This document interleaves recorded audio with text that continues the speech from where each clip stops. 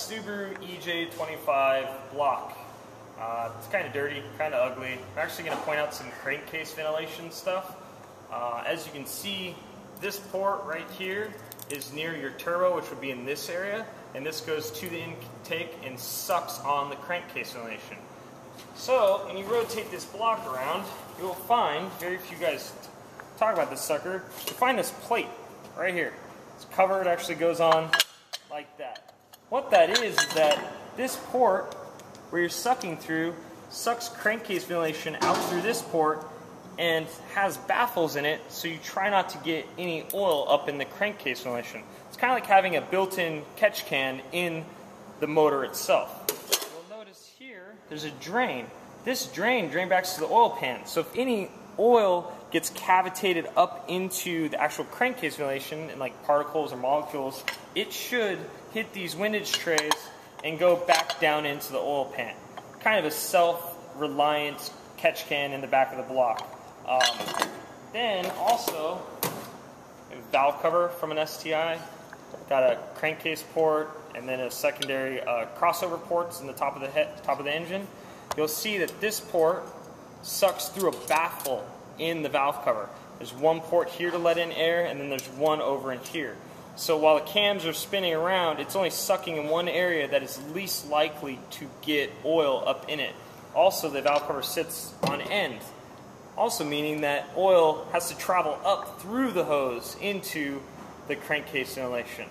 So pointing these things out, I'm next going to show a crankcase setup on an STI for a higher horsepower engine. So if you keep watching, you'll see a Moroso Catch Can and crankcase ventilation. So that's our Moroso Oil Catch Can.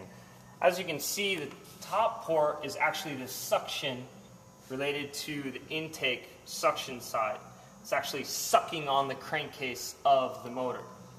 Center port is going to our block crankcase, and each one of these ports is going to each valve cover. So what we're trying to do is suck as much crankcase pressure to help extend the rings out into the cylinders.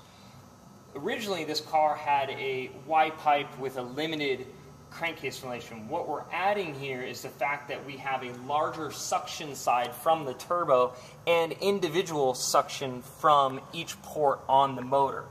Overall, if this thing gets oil in this catch can, after seeing that the car already supports its own way of keeping oil out of the crankcase ventilation, you probably have an engine problem. This port in the block, it now has to go through its built-in block catch can, up through this port, into this catch can, which also has a baffle inside of it that keeps oil from going into the intake side. Same thing on each valve cover. You have to get the oil up through the actual baffling plate, through the tube, into our Moroso can, and then back into the intake. So overall, we now have a very extensive oil catch can setup to keep oil from going in the front of our turbo. If you have any questions or want an actual oil catch can setup on your Subaru, go ahead and email us or stop by our shop in person. Email us sales@projectimport.com.